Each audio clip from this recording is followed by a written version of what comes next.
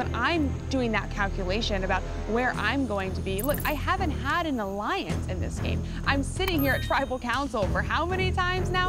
For me, it's kind of like when you analyze stocks, there's this qualitative and quantitative component where you're doing the numbers on it, right? Who has the majority, who has whom, and you're trying to calculate who could vote where. But there's also this qualitative component of who can I trust? And that's kind of what I need, that nice mix between the qualitative and the quantitative moving into a potential merge.